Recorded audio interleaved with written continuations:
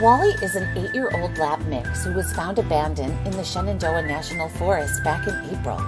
Despite his rough start, Wally has shown incredible resilience and sweetness. When first found, he was thin, anxious, and in need of medical attention. After dental work, neutering, and tail amputation, Wally's health and mobility have significantly improved. Now he is a healthy and loving dog ready for a forever home.